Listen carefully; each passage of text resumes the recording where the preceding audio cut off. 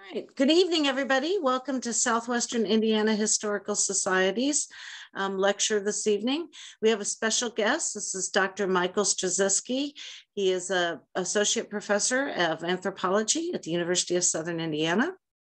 He has done excavations in New Harmony, as well as outside of Lafayette at Fort Wahnoton, and some other places as well, but those are two that are near and dear to my heart.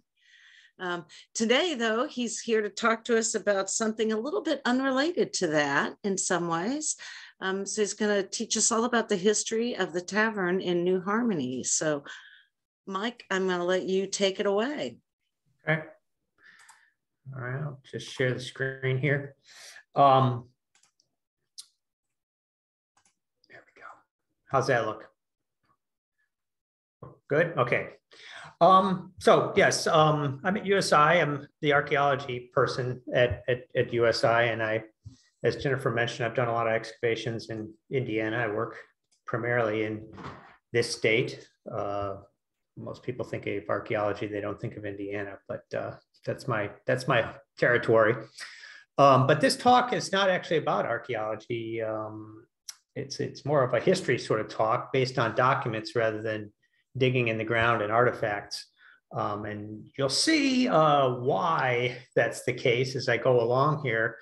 But this is a project that I started working on when I was in Greece visiting my in-laws. My wife's from Greece, and we were visiting the in-laws, and I always like to find something to keep me busy while I'm there. And so what better thing to keep yourself busy with than transcribing 19th century documents, of course, right? But that's, I spent a lot of time working on that, and this is the kind of the fruit of this. Just FYI, I've turned this into a book chapter, and there's an edited volume coming out, hopefully not too much longer, on New Harmony and some of the various aspects of it written by various authors. And I have a chapter in the book on the Harmony Tavern. So as you can see here, I've called it, an excellent house of private entertainment, the Harmony Tavern in New Harmony, 1815 to 1825. So we're talking about, of course, the very first settlers in this area, European, that is, of background. Frontier taverns, a little bit about frontier taverns. They varied in quality. Essentially, what we had was a situation in the early 19th century where travelers oftentimes needed a place to stay overnight. The roads were, less than adequate. Sometimes we're talking about a little more than a trail. And if you're stuck in the middle of between point A and point B, in the middle of the, as it's starting to get dark out, you're going to try to find a place to sleep rather than sleeping out under the stars. So frontier taverns were a place where people could stop and find lodging and find some food and some drink for the evening. Now, when we use the term tavern today, we tend to think of just alcohol consumption, but a tavern in the early 19th century is more like what we might call an inn today. It was a place where you could actually sleep as well. Now, these things varied in formality. Usually the ones that are kind of in between destinations. If you had a house along a main road, somebody could just kind of knock at your door at the end of the evening and say, like, knock, knock, I'm looking for a place to stay. Do you have any, can you take in boarders for the night? And they might say yes, and they give you whatever food they have on hand, and then you give them a few, some payment for your stay that evening. Like I said, very informal. And then when you get to some of the larger towns and that sort of thing, you would have like a business that was kind of dedicated to that whole enterprise, where you would actually have a separate room, and there'd be more meals performed served for lodgers, right? So like I said, the accommodations varied greatly in terms of what you could expect from one of these taverns. There's a couple of illustrations I'll show you here of frontier taverns. This is one from a book from 1821, written by a fellow named Adler Welby, who was traveling. It's a travel account type thing. And this is illustration, which he says is Log Tavern, comma, Indiana, right? And then you can see there's a little sign out in front there that says Tavern on the right. And so maybe perhaps this was one that was a bit more of a formal business. This is an illustration by Charles Alexander Lesueur from 1826. This was a tavern operated by a fellow by the name of William Hall in Wamborough, Illinois, which is near Albion in southern Illinois. And you can see it's pretty much just a double wide, not double wide, but double pen log cabin with a porch on the front. Here's a sketch that Lesueur did from the tavern itself, looking out on the landscape, and you can see they've got the table set there, glasses and pitchers and what have you on the table. People getting ready to eat or having just finished eating. It looks rather relaxing. But there's not a whole lot of accounts. Well, there's a fair number, but many of these accounts are not terribly, let's say, flattering in terms of the quality of the accommodations. And I'll give you a few examples here that kind of illustrate that point. This is comments from a fellow by the name of William Foe, who was in Albion, Illinois in 1818. And here's what he had to say about the accommodations. He said, "I supped and went to bed in a hog sty of a room containing 4 filthy beds and 8 mean persons, the sheets stinking and dirty. Scarcity of water, I suppose, the cause. The beds lie on boards, not cords, and are so hard I could not sleep. 3 in one bed, all filth, no comfort, and yet this is an English tavern." The settlers were from England. "No whiskey, no milk, and vile tea in this land of prairies." So, 1 star, right? Basically. Here's another one by Adler Welby talking about English prairie. He said, "Our own fare proved little better than that of our horses, which spoke volumes on the state of the settlement. Some very rancid butter, a little sour bread, and some slices of lean fried beef, which it was vain to expect the teeth could penetrate," right? So, "washed down by bad coffee, sweetened with wild honey, formed our repast. Milk, sugar, salt. The answer to all was, we have none." Now, this one's my favorite one. This is from a tavern near Louisville in Indiana, on the Indiana side. William Foe says, "My hostess would in England pass for a witch, having a singularly long, yellow, haggish, dirty face and complexion. Here is a pet bear." They had a pet bear at the tavern. "One of these pets recently broke its chain and came into the house where lay a sick and bedridden man and an infant child on the floor, which the bear, much pleased, marched off. So the bear grabbed the baby. The poor old man suddenly acquired supernatural strength, sprung out, and running after the bear, threw him down, rescued the screaming babe, unhugged and unhurt, and then jumped into bed again." So, yeah, it sounds like pretty colorful lodgings. And you know what? We may be biased towards descriptions of lodging that were particularly poor. That is, the people who are traveling didn't remark, "Oh, yeah, this was pretty good lodging." They only said something when it was lousy, as you might guess, with from reading reviews today online or something like that. It's kind of the equivalent of that. So now to the Harmonist Tavern in New Harmony.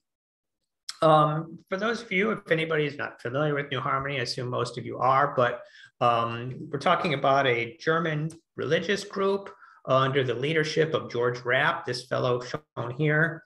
And in Germany, they came up against some persecution as they were in defiance of the Lutheran Church. And eventually decided to emigrate, come to the United States in 1805, where they set up their first town in Western Pennsylvania. Now they, after a period of time there, they decided they were going to move, where they came to what's now Indiana, but at the time was the Indiana Territory. It was a couple of years before statehood. And the first Harmonists arrived in Indiana in 1814. Now, upon their arrival, they started building a town, building facilities for themselves, but one of the things that they realized they needed right away was a tavern. So George Rapp, like I said, the leader of the Harmonists, writes to his adopted son in Pennsylvania saying that they needed a tavern because strangers often come late at night and then we have no bed. We must build a double log cabin for this purpose, right? So they said right away that this is one of the things we absolutely need. So here's the building. This is it. There are some photos. This one's in the USI archives, courtesy of Jennifer. This is a photo of the Harmonists Tavern building in 1903. It's hard to read because I got the Zoom controls right over the caption there. But this tavern was considered by a number of people, or was remarked upon as being one of the best ones that they had stayed in Indiana. Here's just a couple of quotes. An excellent house of private entertainment is kept by one of their number named Frederick Eckensberger. He was the tavern keeper, the Harmonist tavern keeper.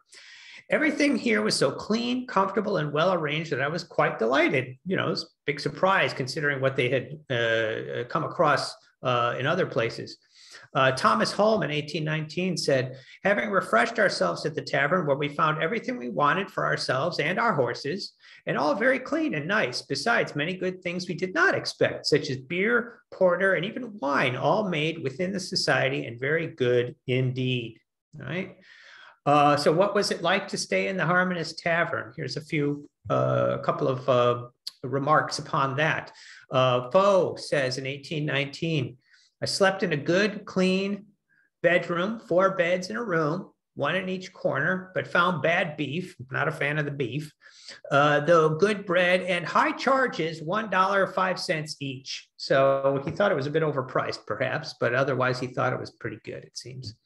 At Welby again in 1819 says, it was neatness itself, but furnished in the very plainest manner, and beyond a 3-cornered armchair, there was not a piece of furniture which could excite the repose of indolence or the indulgence of luxury. After a plain repast, accompanied, however, with some good beer and a bottle of white wine, both the produce of the colony, right? So he thought, you know, everything was a bit plain, but, you know, not bad, clean, comfortable, etc.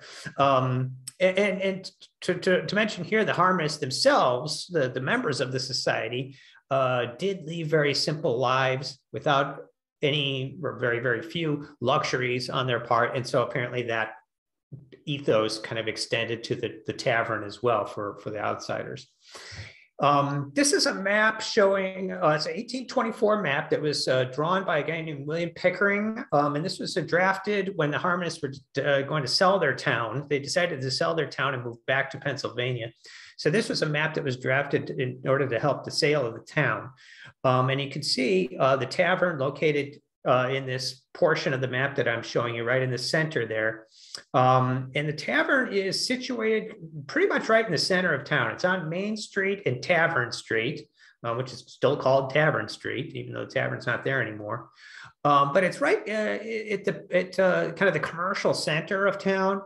You can see to the southeast, you've got the Harmonist store, the warehouse, the doctor's office where Harmonists and non-Harmonists could receive medical care. There's a wheelwright's shop and a blacksmith shop there. These are all places that would be like, you know, point of contact between the Harmony Society and the outside world. You know, generally the Harmonists were rather insular people. They were not, you know, working with outsiders a whole lot. Most of them just didn't even speak English. But this is one of the few places, this kind of sector of town was a place where there was some contact between the society and the outside world, so to speak. This is a map that I just put together using Pickering's map to kind of a little bit better explain as what's going on there. You can see on the bottom right that's the tavern itself, the building, that frame building that I showed you. Just to the west of that is a brick building, 2-story brick building that I don't know the function of. I am going to guess it was probably couple of options, or both perhaps, a kitchen for the tavern, that is where the meals were prepared, and or the residence of Frederick Eckensberger. To the west of that, or to the left, is the stables. And then towards the northwest corner of the lot, you've got a smokehouse and a shed, and then a garden that was used almost certainly to provide produce for meals within the tavern. I don't know the specific use of the different rooms that are shown in the map there. That's not specified at all, but I'm assuming some of them were dedicated to sleeping quarters, eating, food preparation, that sort of thing. Right. Here's a drawing. This is by Charles Alexander Lesueur again. I showed you one of his drawings earlier, a couple of his drawings earlier, and it shows exactly that corner. The Harmonists themselves called it the Wirtshaus, basically a guest house. There was apparently a sign on the building that said it was for private entertainment. I'm pretty sure that sign, or I'm virtually certain that that sign was put out there to keep drunken people out of the tavern. That is, you're here as my guest. If I don't want you here, you can get out. The Harmonists were not fans of drunkenness, and they kind of, as we'll see later, kind of ran into some issues with that sort of thing. Another thing to point out was the Harmonist Tavern was not for Harmonists. They did not drink hard alcohol. They drank beer and wine and that sort of thing, but did not drink hard alcohol. They didn't mix it up with the locals either. So this was purely for outsiders, entertainment and or lodging for those who had official business in town. So what you're seeing here is the tavern itself. Some of the other buildings that we can identify in this drawing, we've got the brick structure that I mentioned that was abutting the tavern. We've got some of the other buildings that are shown on that map, the stable, the shed, and the smokehouse, possibly there, all of those three. And then the school, the Harmonist School, which is across the street, was probably that building that's shown with that other roof, the edge of the roof there. Here's what happened to the tavern. You may ask, is it still standing today? No, sorry, it is not. Unfortunately, it burned down in 1908, taking with it a number of buildings and some residences. So apparently it was described as a devastating fire, but that was what's left of the tavern. So not much. The other question you might have is, well, can you do archaeology on that spot to try to find the tavern or any remains of the tavern or any artifacts related to the use of the tavern? And the answer to that question is probably not in that regard as well. This is the building that currently stands on the tavern lot. And as you can see, that's, you know, a pretty substantial construction there, and it almost certainly impacted severely any archaeological remains that are there. There may be some remains related to the smokehouse and perhaps the brick building, but it's all in private hands, and I haven't actually, you know, checked to see if there's anything. It's a bit of a crapshoot to see if you could find anything related to the tavern. So I haven't risked it yet to see if I could find anything. All right, so studying frontier taverns. How are we going to approach this question? Well, we can approach it from an archaeological perspective. That is, you know, you can dig in the ground, find artifacts, you find features related to a tavern, you know, foundation walls and what have you. And so there have been some excavations of taverns done in Illinois. I don't think there's any that have been done in Indiana, but there's some information out there from archaeological sources. As I mentioned just a moment ago, that's not really possible in New Harmony. So that's not much of a chance of doing any archaeology there. The other angle you can take is a historical one, that is looking at historical documents related to taverns. So I've given you some information from travelers' accounts and that sort of thing. Those tend to be a bit, as I said, perhaps biased towards negative experiences. You know, there's not all the information there that you could possibly want. You know, you just get, you know, more complaints than anything else. And then the other possibility is if you could find some documents related to the operation of the tavern. That is, if you've got some ledgers or something like that related to tavern operations. There are a few of those out there. There's a few kind of small piecemeal documents here and there for taverns in Indiana, for example, but there's really not a heck of a lot available to sort of piece together what the tavern operation was all about. So when I came across all of the documents for the Harmonist Tavern on microfilm at the Workingmen's Institute in New Harmony, I thought, this is a kind of juicy bits of information here that can be used to, you know, really reconstruct what this tavern was all about. So here's what we've got as far as the tavern is concerned. Now, the Harmonists were meticulous record keepers. They kept track of every penny they spent. And this is from the Harmonist ledger for the tavern. And you can see Frederick Eckensberger's name up there at the top. And then you've got a column on the left where it says DR, that's the debit column. And you've got a column on the right, that's the CR, that's the credit column. So that's what we have. We don't have like a list of patrons or how much they paid or, you know, anything like that. You know, it's not everything we could possibly want, but it's a heck of a lot, to be honest. So this is, like I said, when I was in Greece, you know, sitting on the couch, I transcribed all of these documents. And you can see, for example, if you look at the top of this, it says October 19th, it says 3 pounds of butter and 4 dozen eggs, 70 cents. November 4th, 2 fish, $1. And that says 1 GPBRD. That's 1 gallon of peach brandy. You know, I get to, you look enough at these things, you can begin to figure out what the heck they're all about. But that was $2.25. November 13th, 4 gallons of whiskey for $4. November 14th, 4 pounds of butter at 12.5 cents a pound for 50 cents, you know, that kind of thing. So I went through all these documents and I created a database with all this information so I could start querying the database to try to find some patterns in what was going on. So what I, you know, figured out from doing this is that the last entry in Harmony, Pennsylvania, their first town, was in February 1815. And then the Harmonist Tavern in New Harmony was in operation, or at least the expenses show that it was in operation from June of 1815 through April of 1825, very close to 10 years. And they found there was over 1,000 entries during that time of expenses.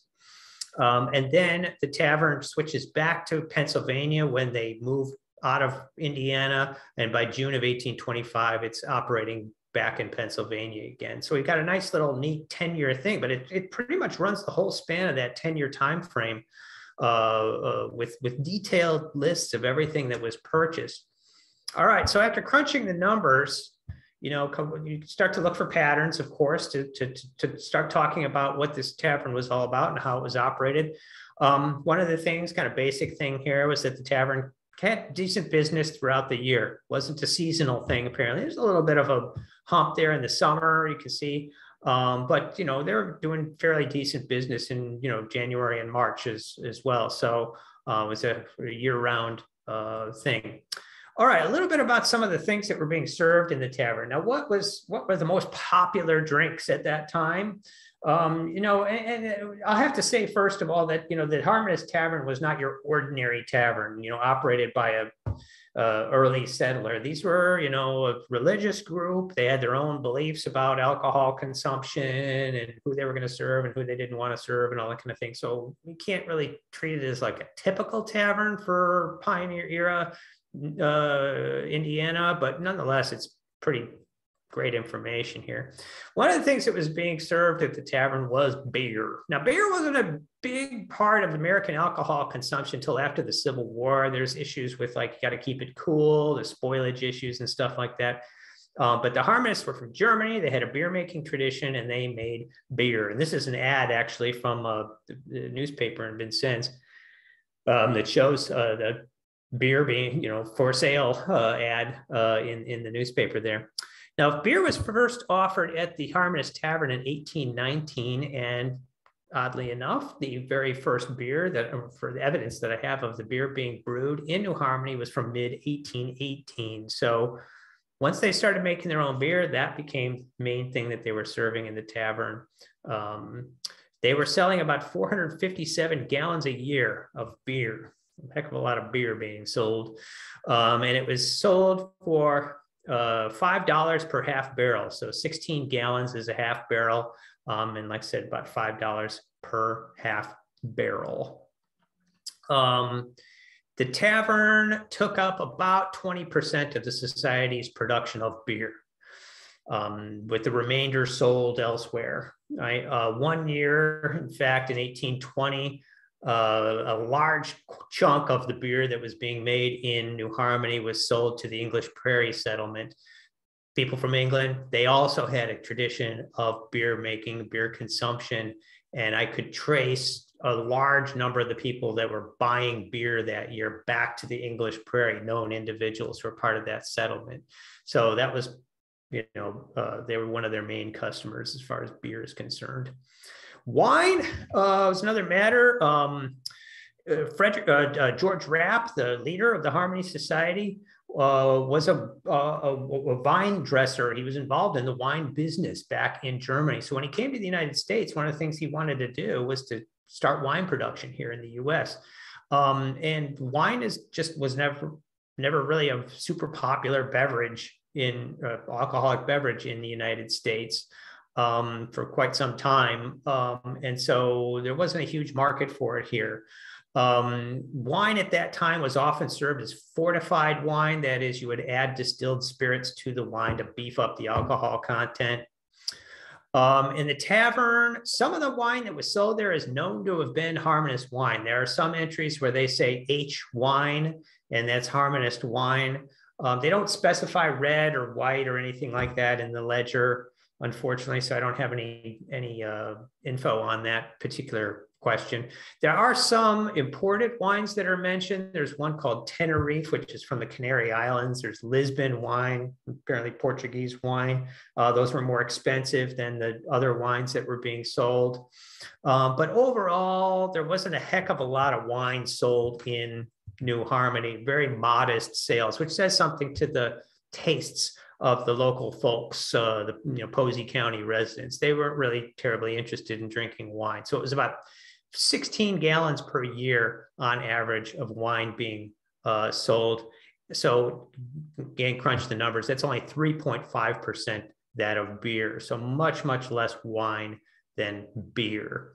One other thing, and this is, if you know anything about alcohol in the early Republic, cider was a big part of it. And when they say cider in those ledgers, they mean what we would call hard cider, right? As opposed to just, apple juice type cider without any alcohol.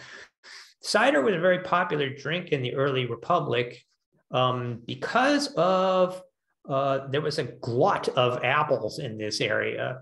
Now, what happened was the pioneer folks come to what's now Indiana. They start cutting down trees, planting fields. And one of the things they're planting are apple trees. Now, after a few years, those apple trees start producing lots and lots of apples. Now, what are you going to do with all these apples? Well, roads are terrible. Apples are prone to spoilage. They're heavy. It's going to cost you a lot of money to transport the apples. What am I going to do with all these apples? Well, one thing you could do with them is squeeze them down into apple juice, ferment that, and turn it into cider.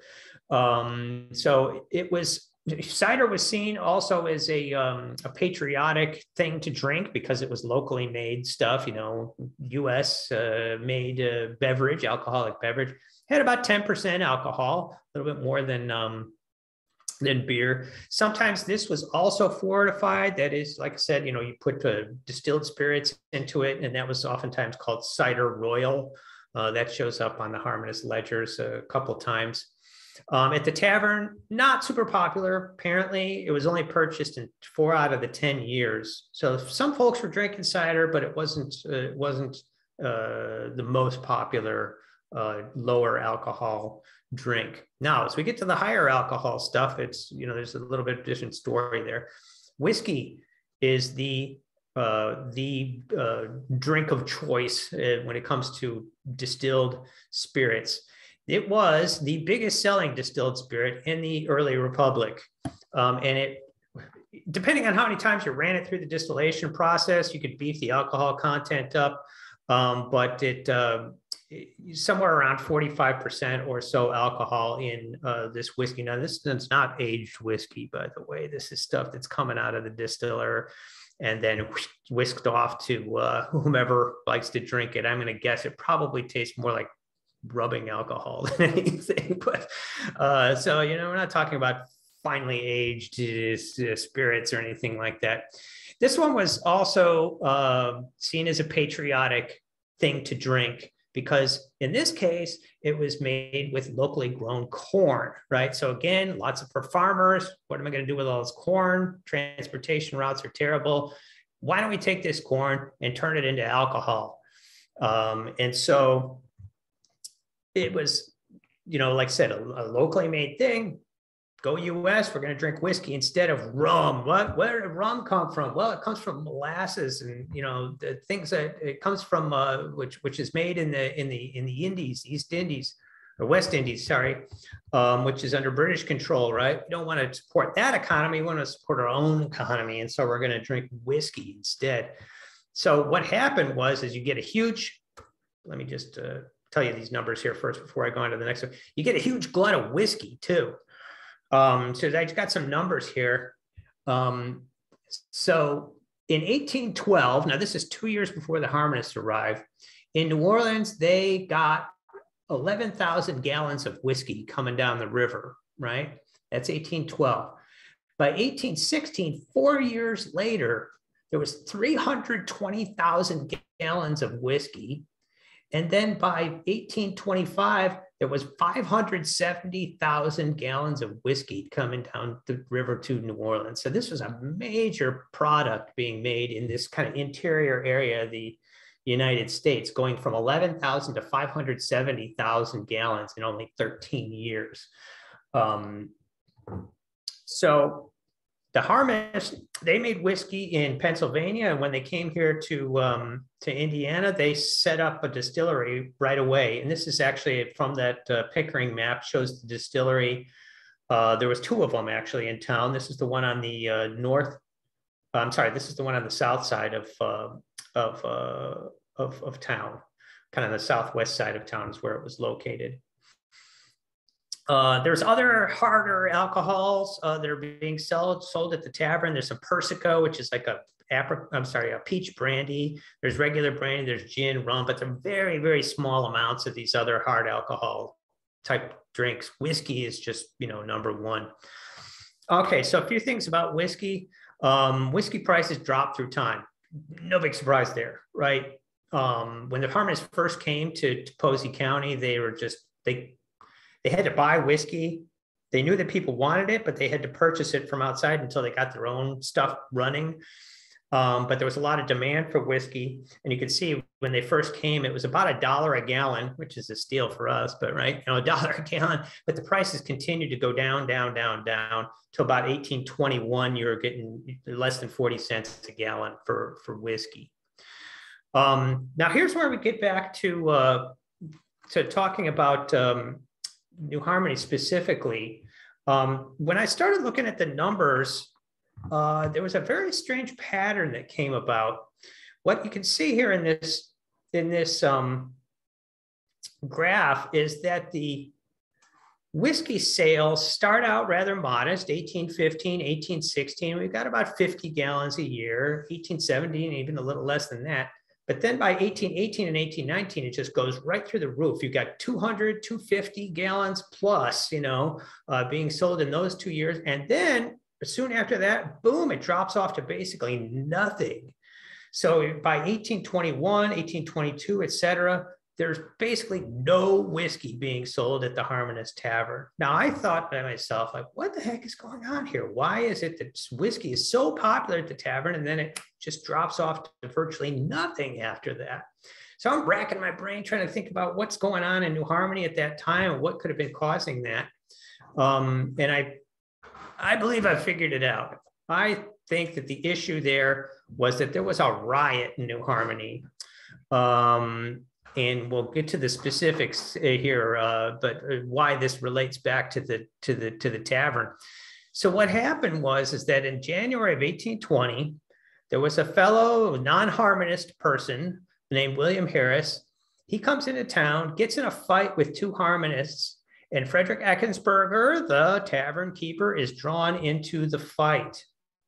Apparently there was a dispute over some people that were indentured to the Harmony Society, and we don't know any more about the specifics of why the fight occurred. But then the following day, 9 men show up, again, non-Harmonists, show up on the outside of town with clubs, sticks, rifles, guns, and other offensive weapons. And they argue with the Harmonists and they assault 6 Harmonists.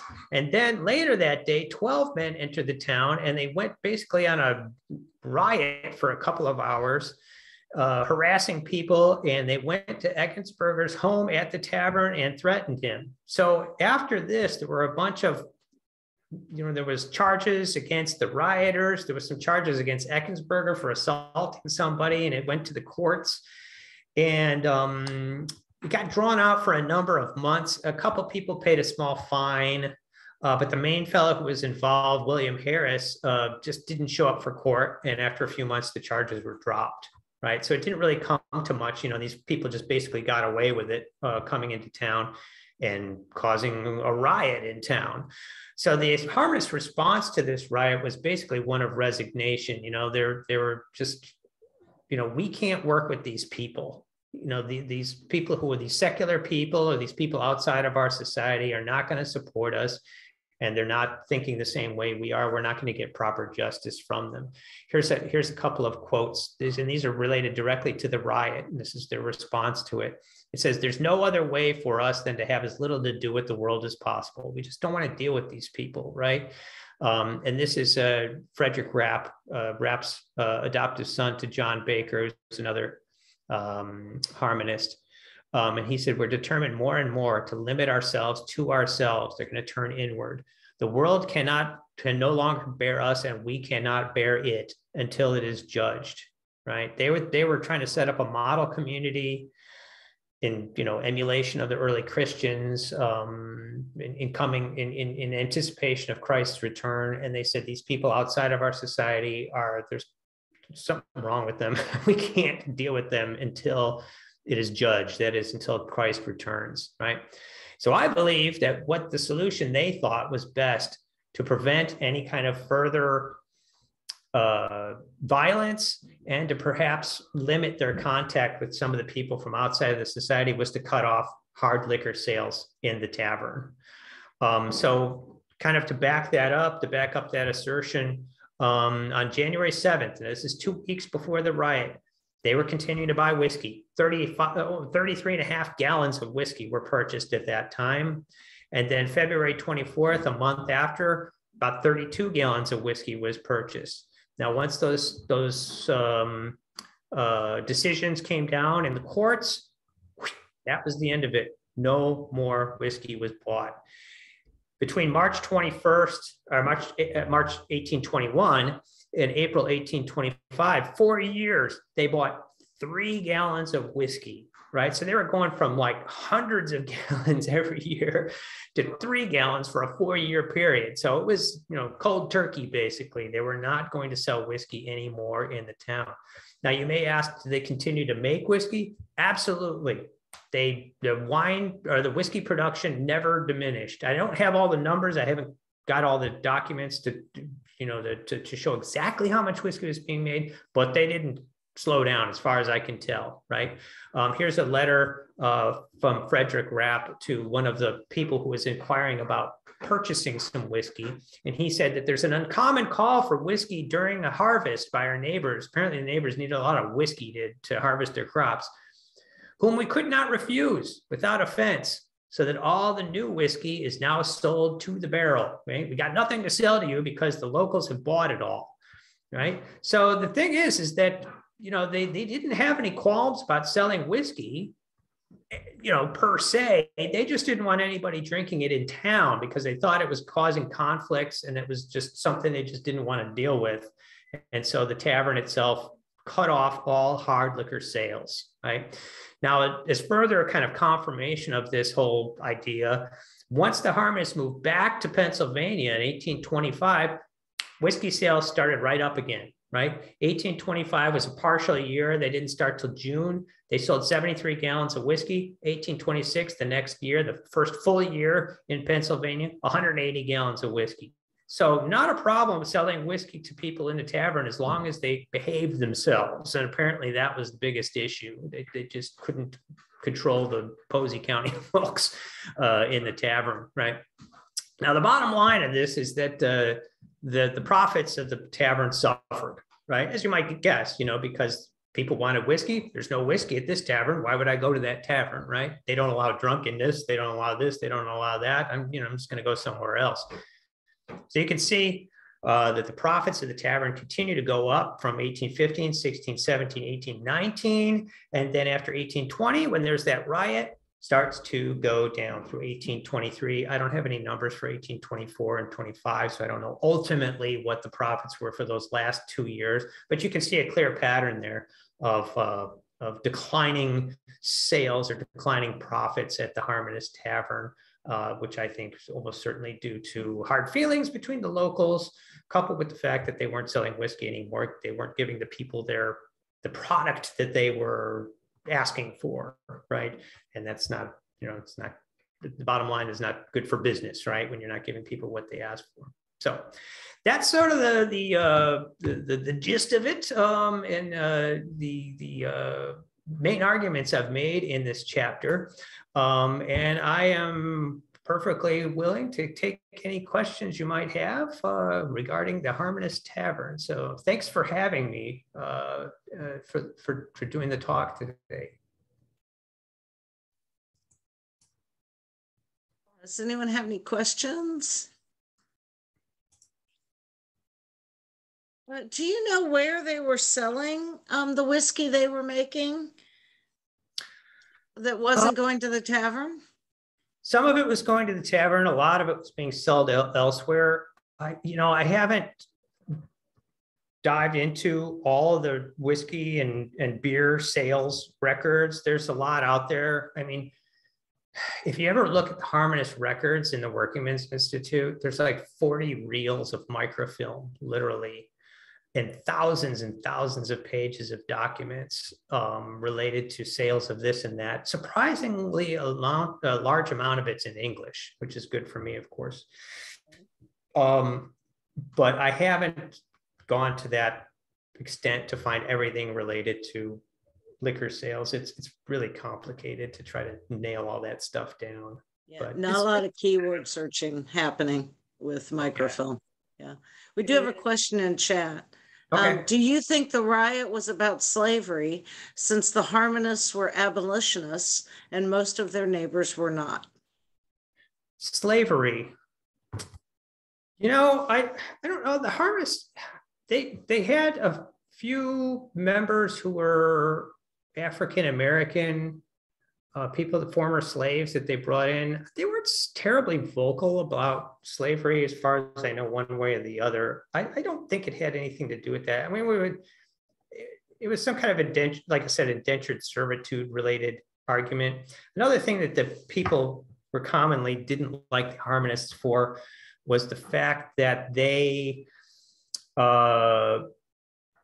operated businesses and they took in all this money from the local economy, and they didn't have to pay any workers because they kept it all in the society, and they never gave any of it back. And, in this, in the frontier era, there was this kind of ethos of helping one another and that sort of thing. And the Harmonists, I think, were perceived as kind of not playing the game correctly. They were hoarders of money. Plus, they had some weird beliefs, right? They were celibate. They were followers of this weird old man with the beard, right? And there was a lot of thought that a lot of travelers remarked that they were basically slaves to this fella who told them what to do, and they just did whatever. It was, countering this this freedom, individuality sort of ethos that was really common on the frontier. And so, yeah, they just ran into a lot of problems, both economically and, I've told people before, and you may agree with me, Jennifer, that, if the Harmonists were around today, a lot of people would call them a cult. That term that's kind of used is for an aberrant sort of religious group or something like that has this charismatic leader, right? And we don't know what's going on behind closed doors, some strange things going on there. And so there was a lot of succession plan. Sorry? I mean, there was no succession plan.